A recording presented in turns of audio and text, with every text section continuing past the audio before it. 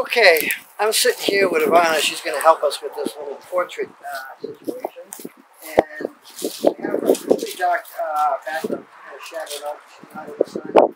And so I'm going to explain how you can get a proper exposure in that kind of setting. It makes it actually a really good setting because you don't have harsh light, so you don't really have to worry about shadows or anything like that. But I do have a flash on, and I'm going to show you how to use that flash to actually get a proper exposure. I'm going to be about 5 to 6 feet away from her.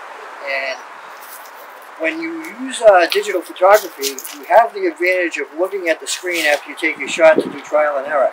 And so for beginners, that's what I suggest is you take a shot, look at the settings that you have, and then you go from there and you figure out what you need to adjust to make the picture look properly exposed. And also you're going to pay attention to composition. Composition is very crucial to make a very good picture. And I have my settings currently at shutter speed 125 with the aperture of 5.6. So the meter on my screen says that it's right at 0, which is the proper exposure, but sometimes you can play with that and bring it over or under depending on your situation. So we're going to take the first shot with these settings and see what we get. So here we go.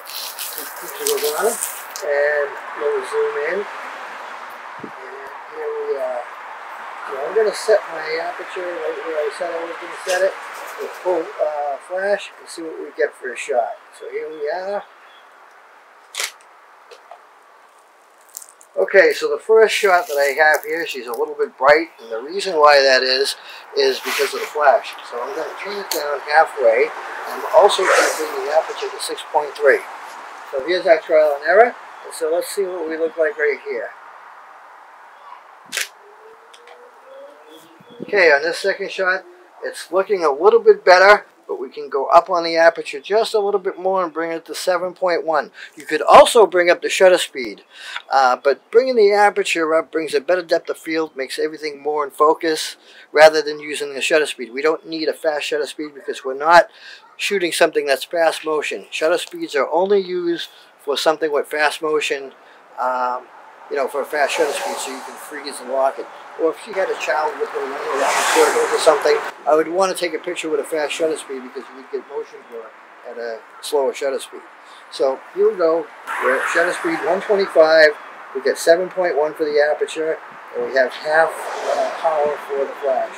Let's see what we get for a shot now. Now the picture is completely properly exposed. It's even everywhere, and it looks very, very good. And so there we are with that aspect as far as getting a proper exposure. Now we know what our proper exposure is, so now when we take shots, if we were to take a bunch of shots, we would know where to leave the camera, and it'd be easier on you to go from there.